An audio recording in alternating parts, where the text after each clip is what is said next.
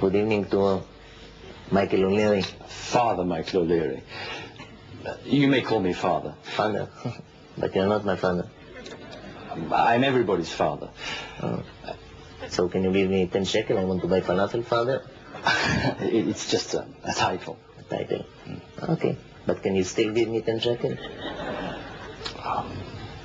Never mind. Father Michael O'Leary, which views use dance? Sorry? Which in this community as everywhere else on left? Sorry, I'm sorry. Never mind. Father, you are a priest. Yes. What is it, a priest? A priest is a man with a cloth. He represents the church and preaches the word of God. But isn't it true that a priest cannot be with a woman? That's correct, yes. And you are a priest? Yes. So, you've never been with a woman? No.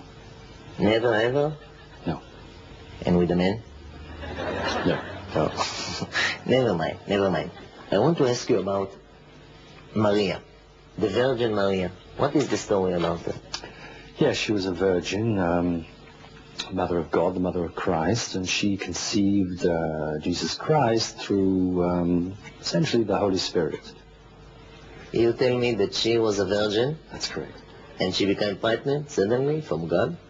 Yes. Can you believe in this? Absolutely. Come on, I'm your son, Father. You lie about me?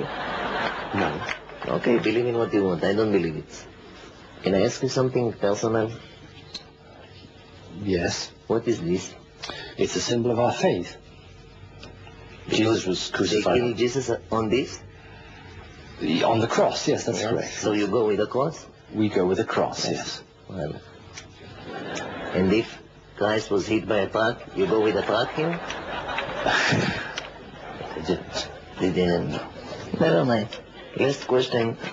How can people, what is the ceremony for people to become Christian? Baptism.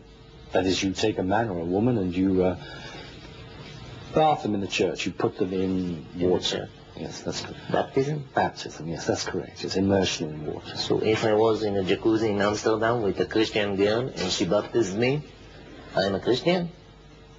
No. No. And if I was with two girls and they baptized me? Still not a Christian, no. No. Okay. Thank you very much, Father. A lot of honor to meet you. For the end, Father, hallelujah, bless. I want to give you a present. It's in Israel, it's called Sugania. A donut, yes. In English, donut. Thank you very much. This is a tradition of Hanukkah. Ah, yes. Well, what does it represent, symbolize to you? What is symbolized? Yes. It's food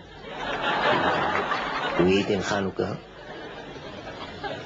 It symbolized that God went through the desert 40 years and 40 nights, and we didn't have time, the Jewish people, to make